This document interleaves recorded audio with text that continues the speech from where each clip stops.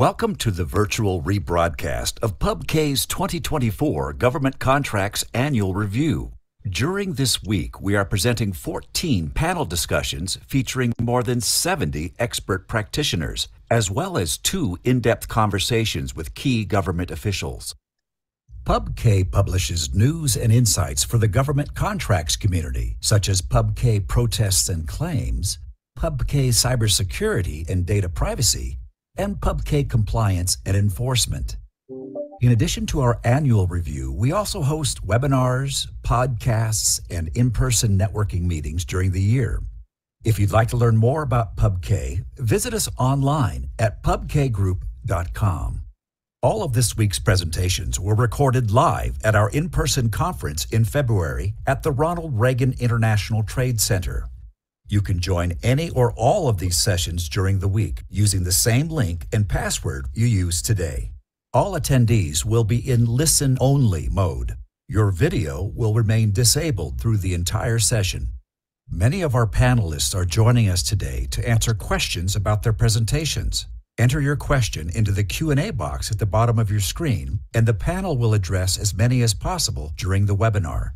If time allows, we'll open up a live Q&A session after the video presentation. Our briefing book, which includes all of this week's slide presentations and other materials, are available for download from the PubCA website. We are applying for continuing legal education CLE approval in Virginia, California, Texas, Florida, Colorado, and Kansas. While we cannot guarantee approval, we expect acceptance within the next few weeks. We will notify all attendees when those approvals have been received. If you received CLEs for our in-person event, you can apply for additional CLEs for panels that you may have missed. And finally, if you are interested in obtaining CLE, please look for our poll question during the presentation. The state boards require us to verify your participation during the event. The poll is a simple yes/no question. We will keep track of all responses to verify that you viewed the panel. If you do not wish to obtain CLE credit, you can disregard the poll. This conference would not have been possible without the strong support of our event sponsors, all of whom are listed on the next few slides. Our sponsors also provided speakers for our event and other valuable input. We encourage you to review the strengths and capabilities of these firms and to reach out to them directly with any questions you may have.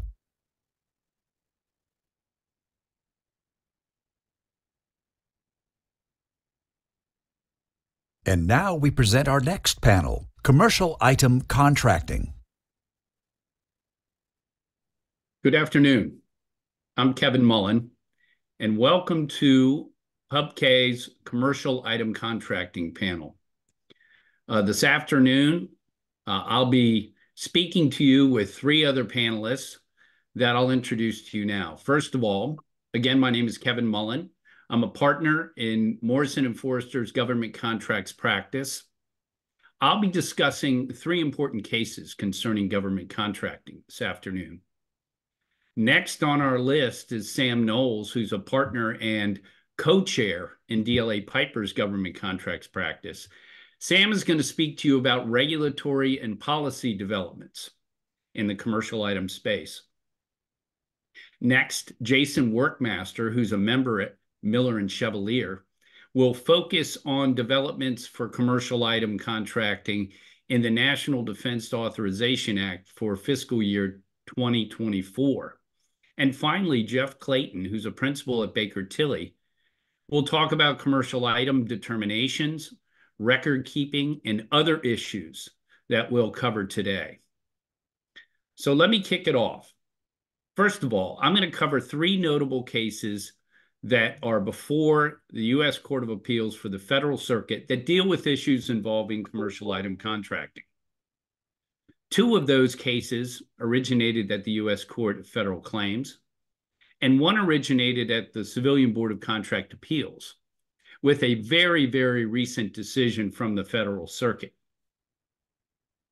So let's get started. First of all, I'd like to talk to you about ACLR LLC versus United States, which is now at the Federal Circuit. That case had to do with a claim for recovery under commercial item termination for convenience clause, which you see on your slide is FAR 52.212-4L, Lima. That case hinged on the question of the adequacy of the contractor's system for recording costs, its standard record-keeping system, as that portion of the clause calls it out. The question before the court was, before going to trial, we need to determine whether what the contractor is going to put forward as damages evidence originates from a record-keeping system that is sufficient under the clause. If it's not, then the case, in the judge's view, should not go forward. This was Judge Patricia Campbell Smith at the Court of Federal Claims. So the situation involved about a $40 million claim, and the contractor described its record-keeping system as virtually all the documents that the company maintained through all of its systems. That included Quicken, that included Microsoft Outlook, Microsoft Explorer, and all the papers and files maintained by its various employees. So in order to demonstrate its termination charges, the company proposed to the court that it would consult and bring evidence from all those sources. Well, this raised the issue for the government. Well, Your Honor, if the contractor is going to call its standard record-keeping system all of its documents and files, doesn't that indicate they don't have a system at all? Well, for the court, the issue was a novel one. It hadn't been before the court before in terms of how to interpret 52.212-4L. So the court looked to the plain language of that provision and analyzed what does it mean to be a standard record-keeping system, focusing on standard as a word and system as a word, consulting in a dictionary. And the court came to the conclusion you have to have some method that is organized and systematic. And what the contractor is proposing to use as the source of its evidence of added costs attributable to the termination just didn't meet that standard. So the judge canceled the hearing and dismissed the case. So that's up on appeal to the Federal Circuit. Oral argument is pending.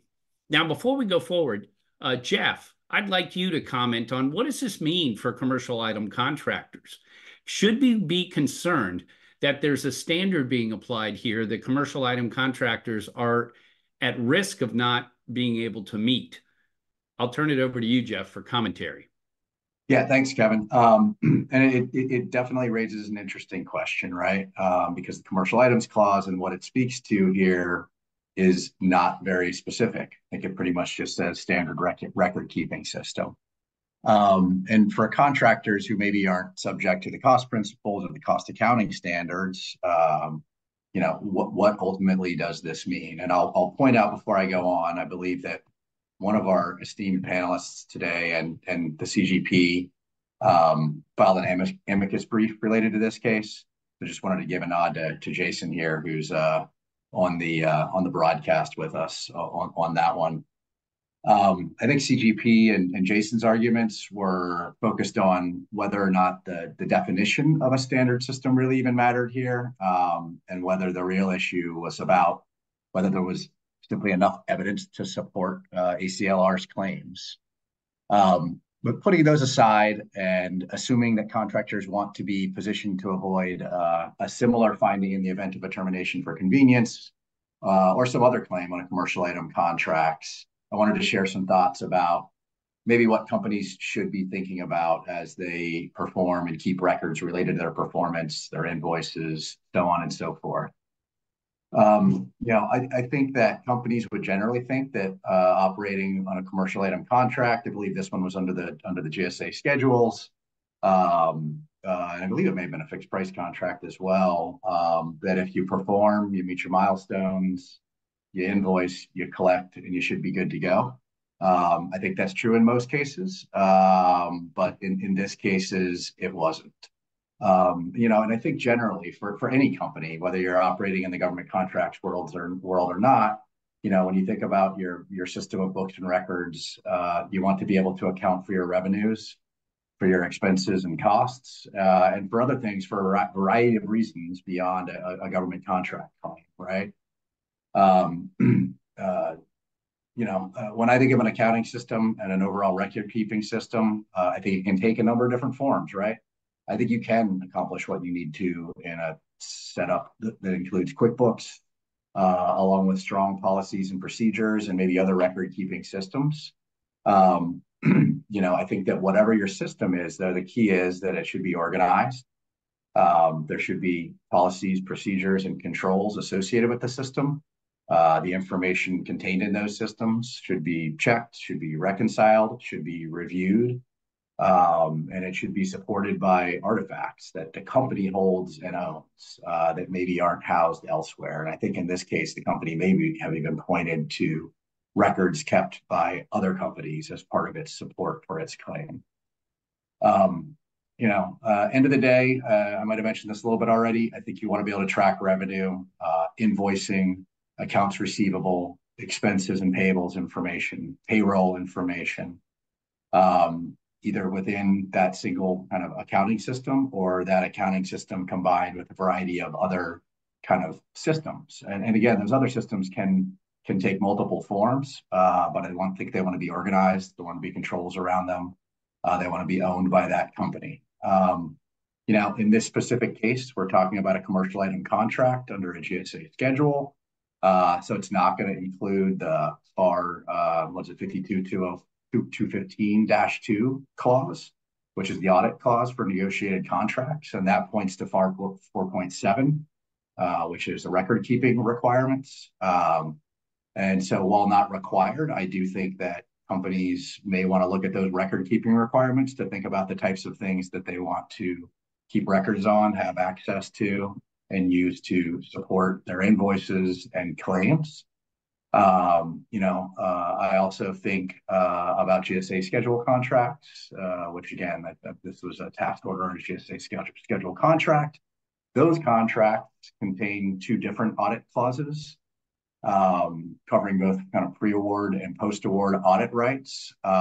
Those clauses speak to the government's right and ability to examine records that would assess, among other things, pricing, billings, the price reductions clause.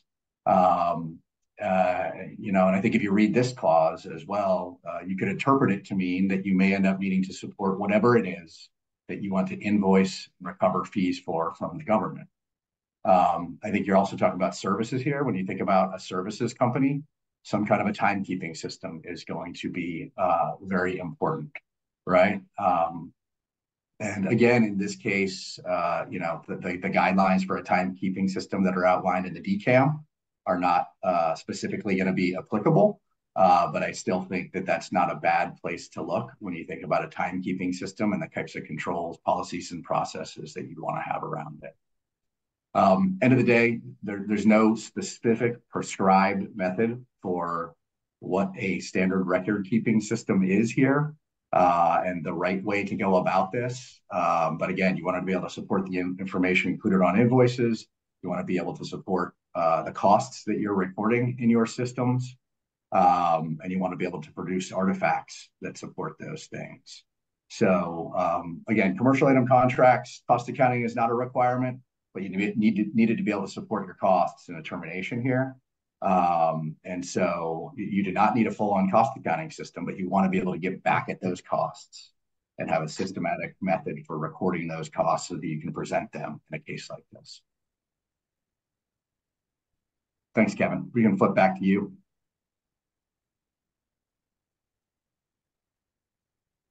Okay, why don't we go on to the next slide, which discusses the next of the three cases I'll talk to you about today. Avu Technologies Corporation versus Department of Health and Human Services. and General Services Administration. This was before the Civilian Board of Contract Appeals. And this is the case that I alluded to in the opening, for which we have the Fed Circuit decision. It was issued in between the original session for this panel and today. So it was issued last week. So this is hot off the presses. Let's talk about the Civilian Board of Contract Appeals decision first, and then I'll tell you what the Federal Circuit did on appeal. So ABU has to do with the question of whether a software manufacturer who's selling to the government through a reseller under the GSA's Federal Supply Schedule program can bring a claim against the government for violation of its end user agreement, despite the fact that the software manufacturer in that scenario does not have privity of contract for the acquisition, for the sale of the software. It does have the end user agreement, however. So the question before the Civilian Board on a motion for summary judgment was, do we have jurisdiction under the Contract Disputes Act by virtue of a procurement contract? So the question became, does the end user agreement constitute a procurement contract? That's at least how the Civilian Board looked at the question before them. So the Civilian Board went through an analysis of that question by addressing it from a number of different issues. First of all, the board acknowledged that the EUA, as we'll call it, was not for the purchase of the software. It was a statement of the rights and obligations of the end user in favor of the software manufacturer. So the government end user was purportedly bound by the EUA, so couldn't violate the license terms. And the board took that for granted without addressing it directly, said, let's take for granted for now that's an enforceable agreement. And even with that assumption, the board concluded that it wasn't a procurement contract because the government was paying the reseller, in this case, Carahsoft, for the software. Carahsoft was delivering the software to the government. The software manufacturer, ABU Technologies, was not part of that transaction, notwithstanding the fact that the EUA was assumed to be enforceable. So no procurement contract, no jurisdiction under the Contract Disputes Act, which requires a procurement contract, and therefore case dismissed. So then it goes to the Federal Circuit. Now, this isn't on your slides because it's so recent. And the Federal Circuit disagreed and vacated the Civilian Board's decision, saying that dismissal of the case for lack of jurisdiction, for lack of a procurement contract, lack of CDA jurisdiction, is not appropriate on a summary basis. The Federal Circuit said that is a question that should be addressed on the merits. Does a procurement contract exist? It requires the exchange of evidence, requires the analysis of that evidence to determine whether there was a procurement contract at issue bestowing jurisdiction. So you can't do that summarily without a record, Civilian Board. So your dismissal is vacated and it's remanded. And the Federal Circuit went on to say, all that's needed in a case like that to maintain jurisdiction at the board under the CDA is a non-frivolous allegation that you have a contract with the government. That's it. And that was established at the Civilian Board. So back to the Civilian Board it goes to see whether a procurement contract exists after they look at the evidence. Now that's an interesting development because it's been assumed pretty much up to this point, and we thought it was confirmed by the Civilian Board, that an EUA did not bestow upon a software manufacturer the right to sue the government for abusing a license. Well, we'll see now. We're a step closer, that's for sure. All right, next slide, please. The final case I'll talk about is Percipient AI. This is a case that was decided by Senior Judge Brugink at the Court of Federal Claims, and is a strange little case in terms of its procedural development. First of all, the question before the court really was, what is the extent of the government's obligations? And what are the extent of the rights bestowed under the Federal Acquisition Streamlining Act on companies that have not submitted a proposal in a competitive solicitation, but nonetheless would like to provide a commercial item, let's say a component of a system, under that program? That's the question. And up to this point, it's pretty much been assumed that you're not going to be considered an interested party. You're not going to be considered someone with standing to bring an allegation under FASA against the government for not fulfilling its obligation to use commercial items to the maximum extent practicable, and to structure its procurements that way. You're not going to have standing unless you've submitted a proposal for that solicitation, or you'd be in a position to submit a proposal. There's some play in the joints in the Court of Federal Claims jurisdictional jurisprudence in that regard, but those are the basics. So could we extend a right to sue under FASA to a non-bidder? That was the question. So in this case, let's talk about the facts. You had this company, Percipient AI, that had developed a very advanced computer vision platform. Computer vision is exactly what it sounds like. It's a system for analyzing and compiling visual images. And in this case, that system would be used for intelligence purposes by the National Geospatial Agency. So Percipient AI had this whiz-bang platform. They saw that NGA had issued a solicitation called Sapphire that was hoping to procure two things: a depository for various sources of that computer type information on one hand, and on the other hand, the computer vision platform itself. Now, Percipient AI couldn't do the depository, but it could do the computer vision. So it determined we can't answer the entire solicitation, so we're not going to bid. But once this thing is awarded, then we'll pursue the sale of our computer vision commercial solution to the prime contractor and to the agency. And that's what they did. So award went to CACI. And of course, you know the story in these kinds of cases. CACI was going to develop the computer vision. Well, Percipient went to CACI and said, you don't need to do that. We have a commercial advanced solution for that. CACI gave them the runaround. They ended up not getting anywhere with CACI. So they went to NGA, and it ended up very much being the same story. They were frustrated by the fact they couldn't get NGA's attention. So they brought the protest. So the question then became for Judge Brugink, all right, we got a number of questions we have to answer here. First of all, this is a task order award. Does the court have jurisdiction? Secondly, all right, this is a possible subcontractor who didn't submit a proposal as a prime contractor. Do they have standing under FASA? Third, what's the extent of the government's FASA obligations? This is after award. And finally, what about being after award and timeliness? Now, this was 2 years after award. So Percipient was after it for 2 years before they gave up and protested. So here's how this happened.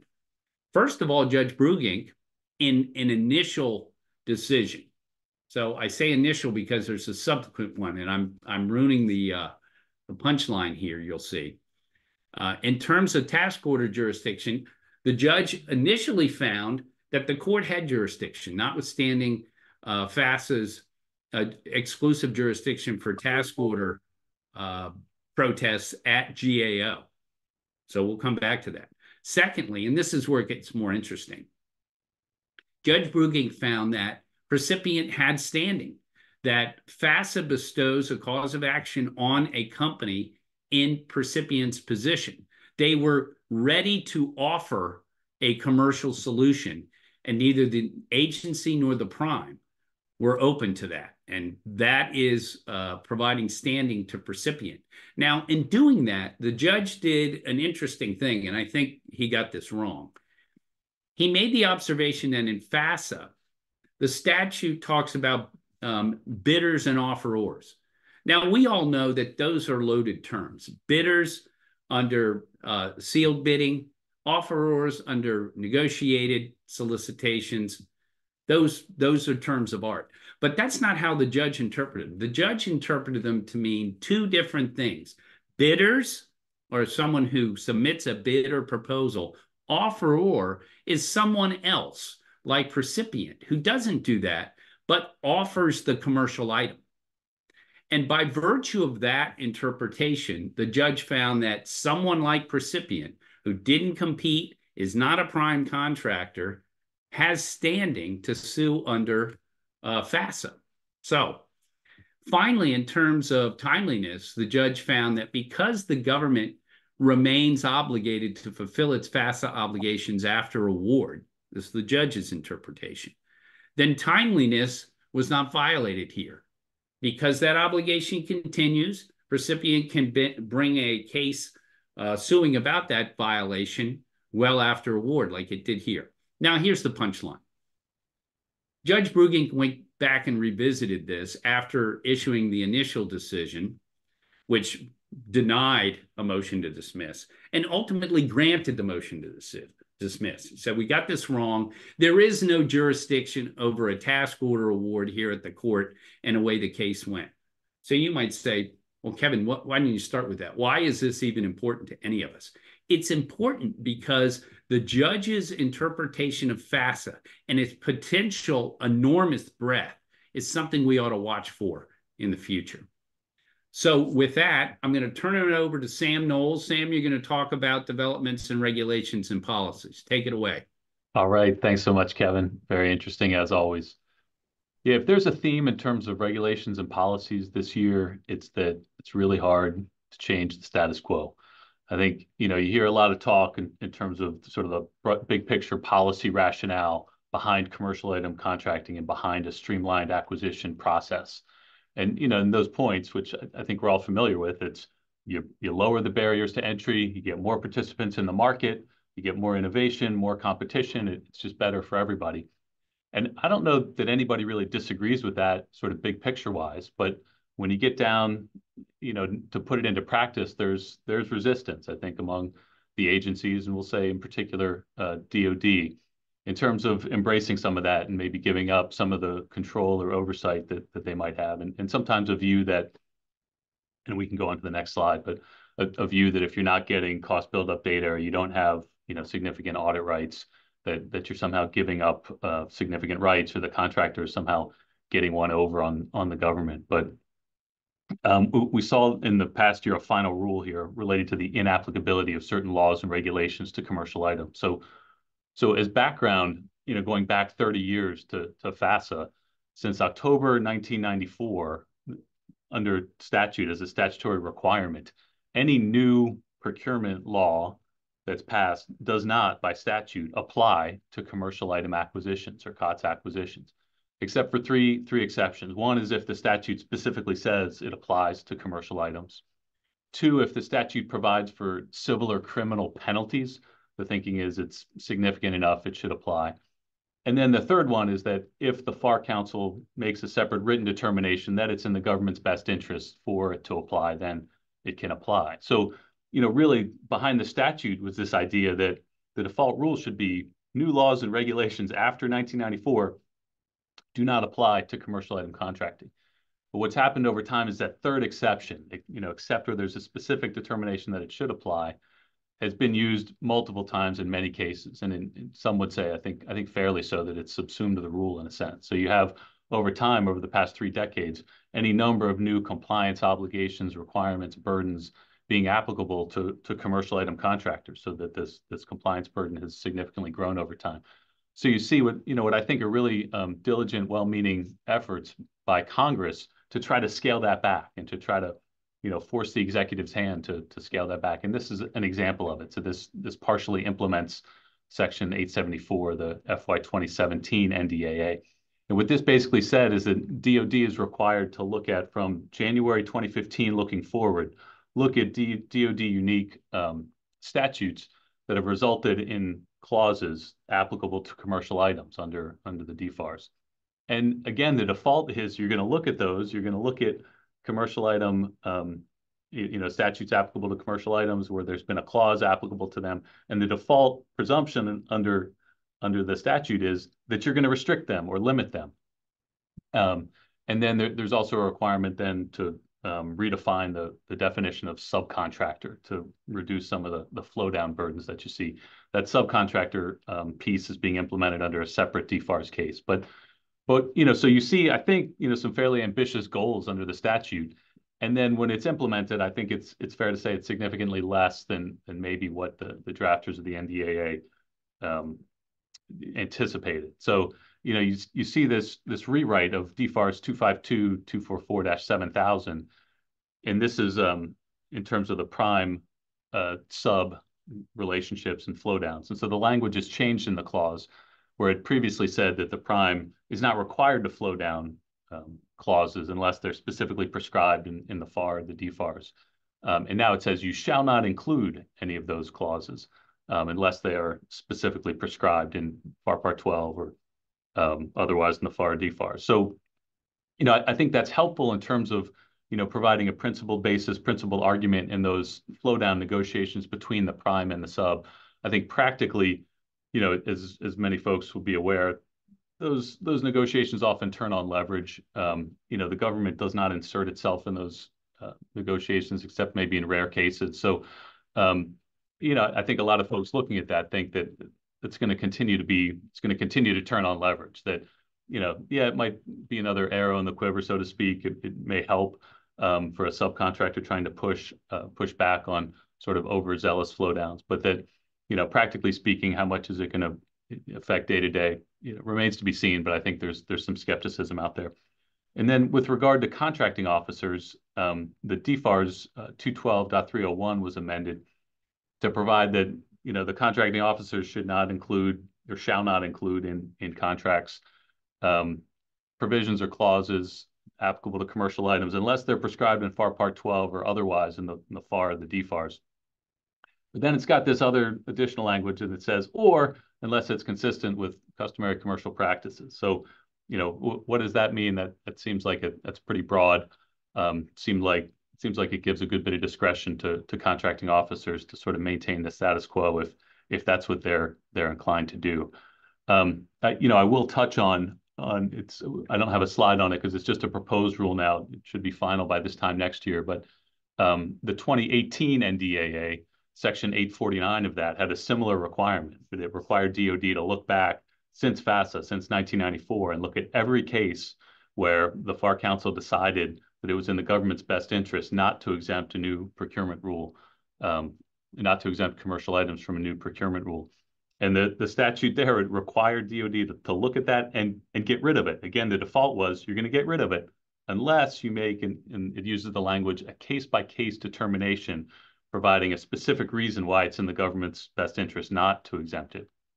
And so the proposed rule comes out, and it identified 2 provisions and 1 clause that they were going to make not applicable to commercial items anymore. So, and that's out of, a universe of over 100. So I think a lot of observers were disappointed.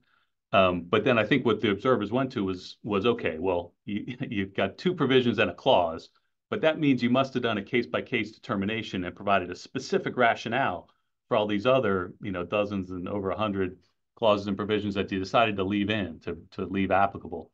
And, unfortunately, that level of analysis isn't in there. It wasn't done. Arguably, it was required. I think plainly it was required by the statute. It wasn't done. I think we can understand perhaps why it would have been a significant undertaking, and it would have been just, ripe for scrutiny in terms of the comments on the proposed rule. But a number of the commentators have taken issue with that approach in their comments to the proposed rule. We'll see what the final rule looks like. But it's difficult to change the status quo, as I said at the outset. We can keep moving. Yeah, so the Defense Commercial Solutions opening, again, this is an effort. It implements the Section 803 from the 2022 NDAA.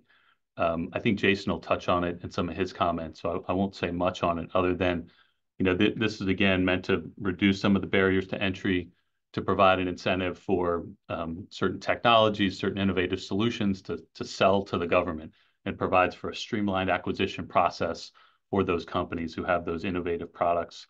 And again, it looks impressive on paper. I think the question is, what is this going to look like going forward? What kind of dollars are we going to see going through this program? Is it going to be something small, or is it going to be significant? We can go to the next slide. Yeah, I think these next couple of slides I'll go through pretty quickly. We saw some consolidation on the GSA front, looking at the economic price adjustment clauses. There were like 4 different clauses, and it was really difficult oftentimes for contractors to escalate pricing, and particularly with the inflationary times. It was an effort to make it, more manageable for contractors to price consistent with standard commercial practices. But generally, I think that move was applauded. The next slide. And then again, also GSA made an effort to get rid of some redundant requirements in their clauses, outdated reference among the commercial item clauses applicable to commercial items. We can move on. Yeah, so the class deviation, I touch on this. It's a little bit of a tangential relationship to commercial item contracting, but the minimum wage applicable to federal contractors, it was enjoined by the Southern District of Texas last year in 3 states, in Texas, Louisiana, and Mississippi. And it wasn't for all contractors in those states, to be clear. It was for state agencies contracting with the federal government. The court said you can't require by executive order that these states implement a distinct minimum wage when they're doing work for federal contractors. So the Department of Labor has appealed that to the Fifth Circuit. And there's a separate case out there in Arizona, District Court in Arizona, where the court actually sided with the administration and said the administration was within its rights in establishing that minimum wage for contractors through the executive order. And so that case, they sided with the administration, and that's on appeal to the Ninth Circuit.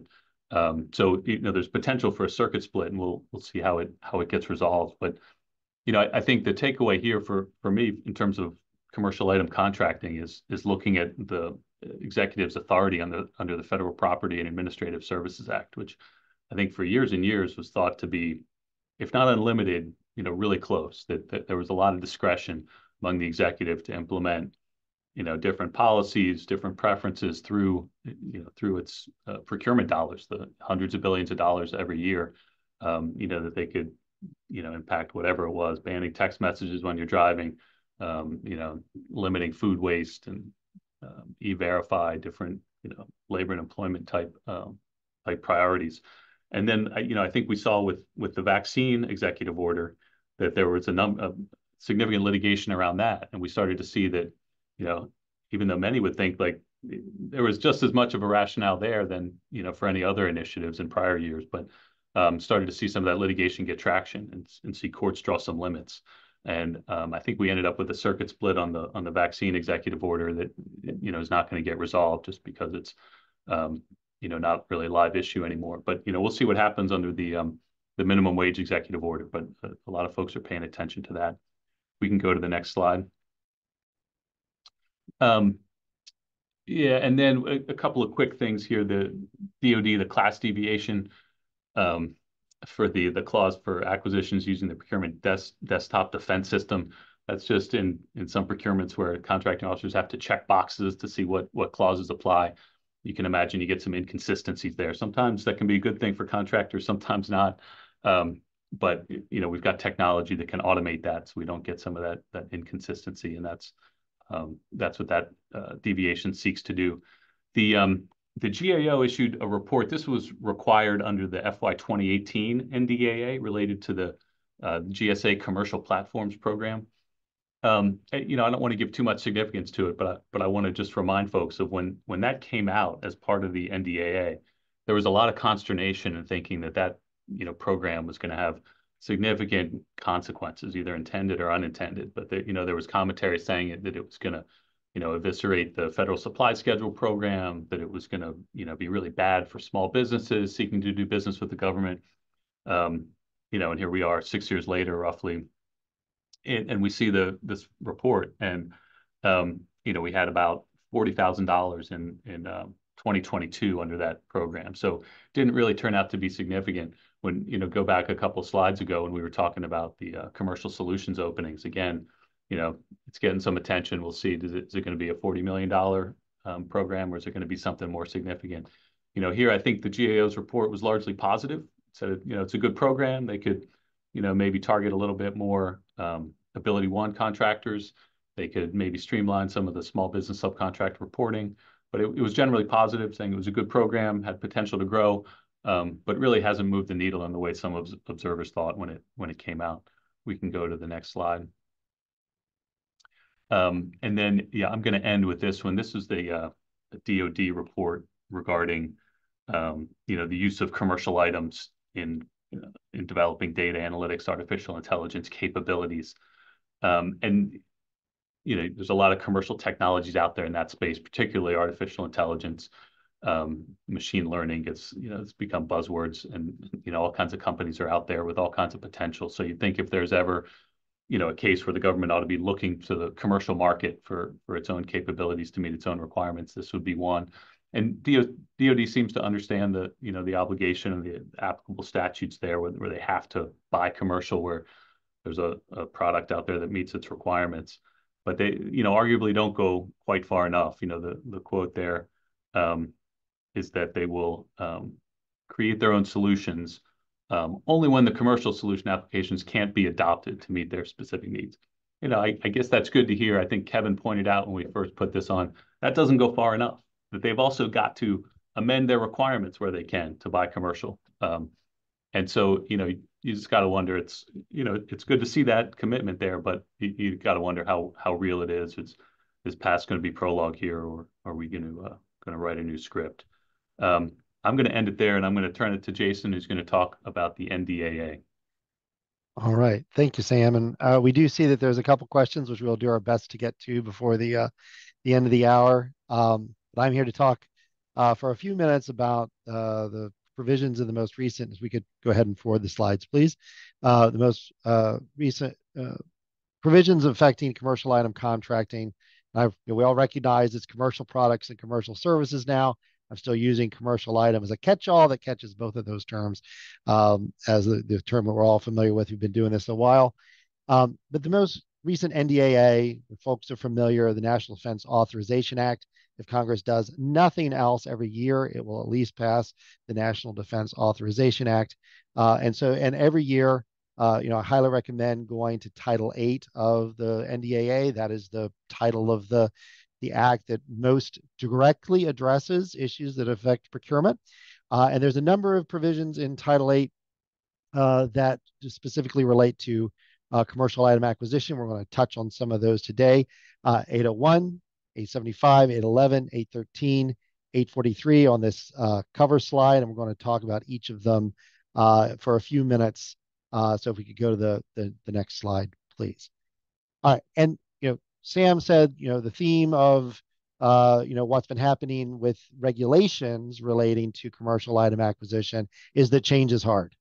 All right, so the theme of the NDAA section of this presentation, as it has been for a decade or more, is that Congress keeps saying, please, please, please do more commercial item acquisition, make it easier, faster, cheaper. This goes back, we were talking at the in-person session a few weeks ago. FASA is now 30 years old, the Federal Acquisition Streamlining Act that gave us, what we think of as commercial item acquisition. And Congress in that period of time, almost every time they've spoken on this subject, they are very pro commercial item acquisition, and this year is no different. So 801 provides that upon very first section in Title 8, 801 provides that upon the contractor's request, DOD, again, the NDAA is addressed to DOD, must share its commerciality determination regarding whether a product or service offered by a contractor is commercial in nature. All right. And this is whether they determine it's commercial or whether they determine it's not. All right. So the DOD contracting officer is required to submit a written memorandum 30 days after award that summarizes the determination of whether a product or service meets the definition and why the product or service was determined to be commercial or non-commercial. And the contractor offering the product must be provided with that determination if requested. Now, I think one thing to be thinking about in this context, if you go and you ask for, let's say you didn't get the contract, you lost. So there's going to be some interesting potential questions here about protest rights, I think. When you go in and when will your, folks who've done protests, been involved in protests, know this, particularly when you're going to GAO, there are very strict timelines. 10 days being the typical one for when you knew or should have known of your protest ground. All right, so you've lost the award, but you don't get, the commercial item, the piece of paper that explains why you weren't determined to be commercial. You don't get that until sometime later. I think that kind of question of timeliness issues, we may see some of that coming out of this new 801. The other issue is, I think, with respect to task and delivery order protests. So what Kevin was talking about with the Percipient case, we keep seeing this issue with task and delivery order protests at the Court of Federal Claims. Folks know under FASA, that those protests, for the most part, with some exceptions, almost entirely, if they're over certain dollar amounts, have to go to GAO. Court of Federal Claims doesn't have jurisdiction, for the most part, over procurements, protests involving task and delivery order procurements. However, there's, Percipient puts in question, all right, well, if the determination is about commerciality, if the determination, is about an OCI, if the determination is about, the agency's fundamental definition of its requirement, is that decision, is that in connection with or connected to a particular task and delivery order procurement, or is it a separate and independent thing that is separately protestable under the Tucker Act at the court? So I think that issue, we could also see that pop up. If folks start getting these determinations that say, hey, you're not commercial, will there be an argument, even if it's in the context of a task and delivery order procurement, that there's somehow jurisdiction at the court? So, again, be on the lookout. Percipient may answer or help answer that question for us. So definitely be on the lookout for when the Federal Circuit rules in Percipient. Let's move on from 801 to 875. 875 may be my favorite provision in this year's NDAA. We had a very interesting discussion of it in person a few weeks ago. So the 875 requires the Secretary of Defense to conduct a study and issue a report on the feasibility and advisability of establishing a default determination that products and services acquired by DoD are commercial and do not require commercial determinations. That is truly a breathtaking thought. The notion that everything that the Defense Department acquires, products and services, is by default a commercial item, commercial product or service.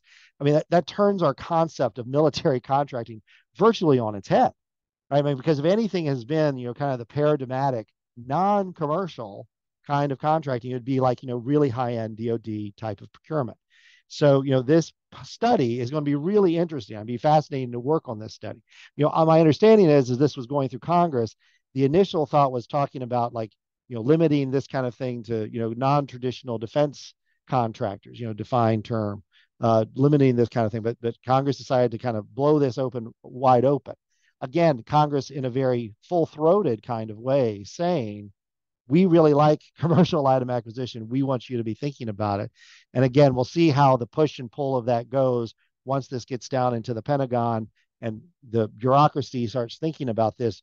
Are we going to be, is this going to be a true breakthrough in a DoD procurement, or is this going to be a white paper, a feasibility study that comes out and it generates some interest and then it goes, by the by, it's similar to some of what Sam was talking about with the regs. We'll see, but I think at the very least, it'll be very interesting reading. And so be on the lookout for when this feasibility report comes out. establishing a requirement for a product or service to be determined not to be a commercial product or service. I mean, setting up again, just this very strong preference. So again, just be on the lookout for when this comes out. Let's go to the next slide. Jeff, I promise I'm trying to get to the end here on my section.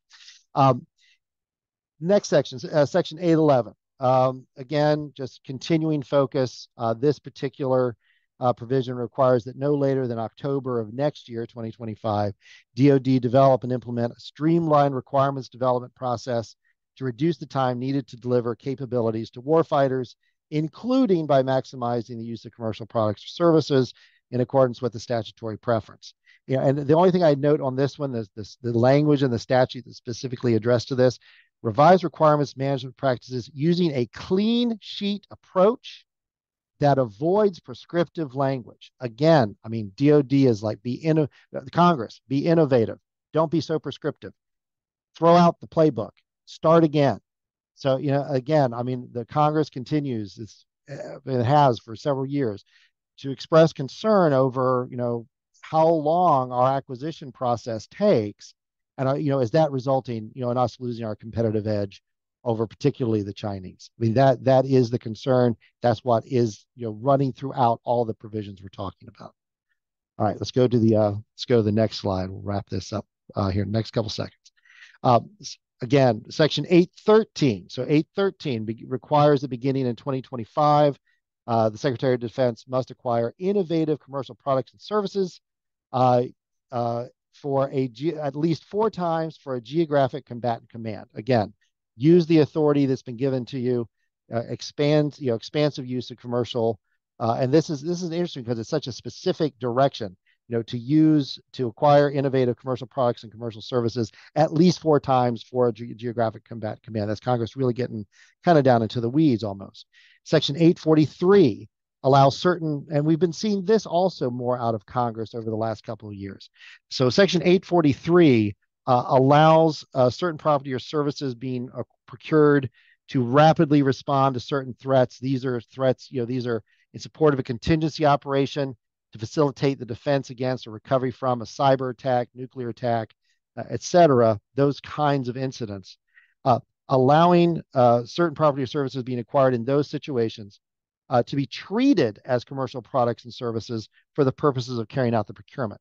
So we've been seeing this as well. Even if something doesn't technically meet the definition that we're all familiar with in FAR Part 2 of what a commercial product or a commercial service is, we see Congress saying, several times over the last few years, we're going to treat this as if it's a commercial product or service, which again, the point of that is, not as many clauses supposedly come attached to commercial item contracts, easier, all that kind of stuff to award.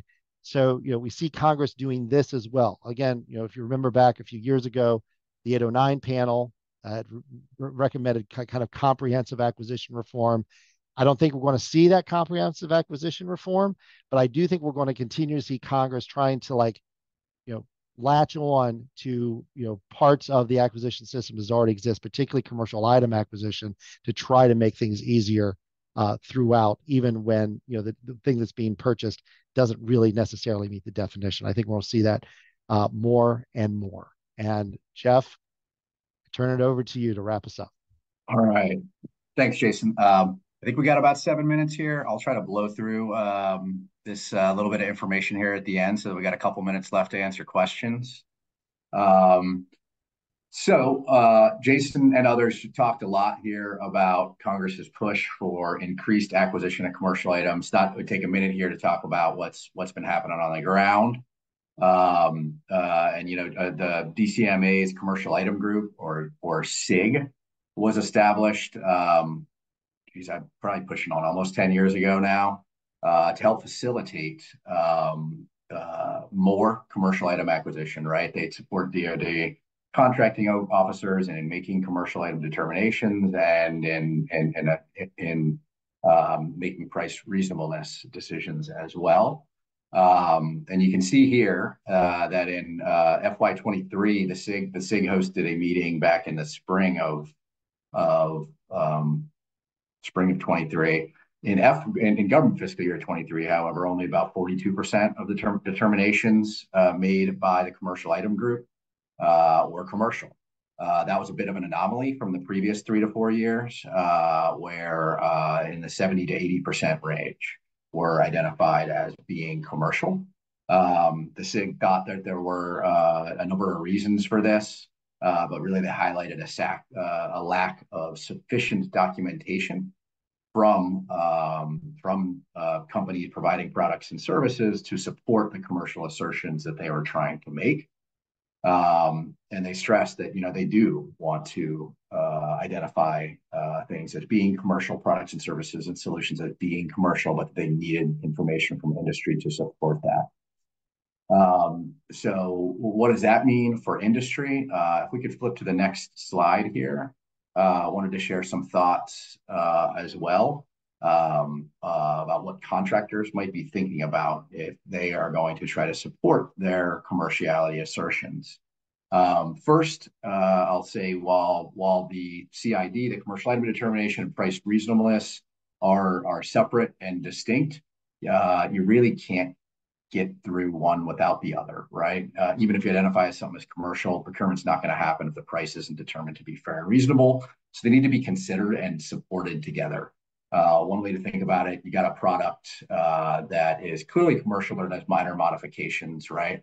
The modifications would need to be explained both in terms of commerciality. They'd also need to be explained and supported in terms of how they impact the price that you're offering to the government and the government's price reasonableness assessment. Second, take a look at part 2 and the definition of commercial item. You should think about what it is that you're offering, product or service or solution, combination of the two, and where it fits in that definition. And then you need to support commerciality based on that. In general, I say the further down you go in the definition, particularly when you get from products and into services, it gets a little bit harder to support. The holy grail here is actual commercial sales, the same product or service, and pricing to show how you price those commercial sales. And for modifications of a type, this gets a little engineering-y, but form, fit, and function explanations are really going to be key here. And that, again, going back to the kind of the consolidation of both the commerciality piece and the pricing piece. You need to explain from a form, fit, and function how it is that the product, service, or solution you're offering meets commerciality, and if there are changes, how it meets commerciality, and in terms of how something, the form of something, the fit of something, or the function of something, how that compares to the true commercial product. And then you need to explain how that all impacts pricing. I'll say that this can get really complex. It often requires companies to get down to the bill of materials or BOM level and kind of look at each component, each piece of a product, service, or solution and support it in this manner. I think I'll stop there because we're really short on time, I believe. I don't know if we have 1 or 2 minutes here, but I don't know if we need to do administrative stuff or if we can attempt to say something about the couple questions we got. Yeah, unfortunately, we are running out of time. We have a playoff video to go, and then we do need to end promptly at 3. So, but that was fantastic. Thank you so much for that presentation. That was a lot of great information. We will capture the Q&As, and we'll forward those to the speakers and give them an opportunity to take a look at those and respond. So sorry that we didn't have quite enough time to do some live answers today, but we'll get to your questions as best we can. Thank you, guys. Thanks, everybody. Thank you. Thank you. Thank you for joining us today. And thank you to our panelists for their presentations and live Q&A. And again, special thanks to our sponsors whose support made this event possible.